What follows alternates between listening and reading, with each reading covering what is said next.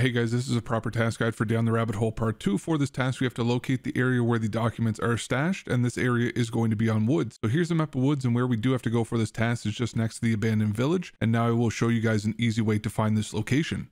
So I am here on woods at the abandoned village, and over here is where the Scab Bunker Tower is, as well as the Connex Overlook where we previously had to go for part 1 of this task line. And so basically the easiest way to find the location for this task is to find the sunken church at the abandoned village like I have here, and then to follow the water all the way around until you do see a trail on your left hand side that brings you into the woods.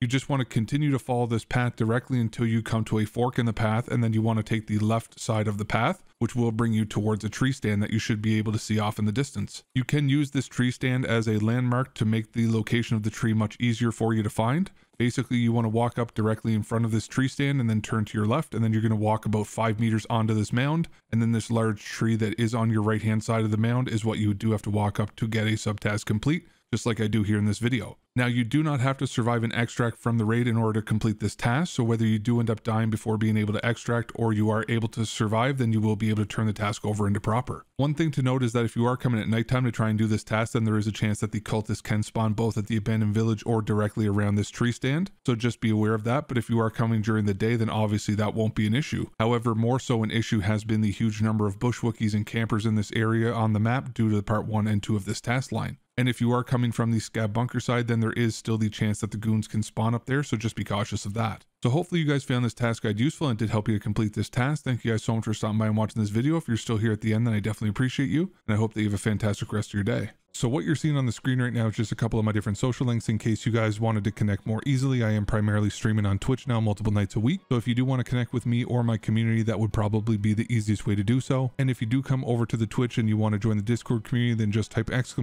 !Discord or cord in the chat in order to get an invite link. And if you don't use Twitch, then I do have a link in the picture as well as a link below in the description. And we are growing and currently have an active and welcoming community with people of all experience and skill levels. So there will always be someone who could help to answer any questions that you may have. As always, thank you guys so much for stopping by and watching the video, and I hope that you have a fantastic rest of your day.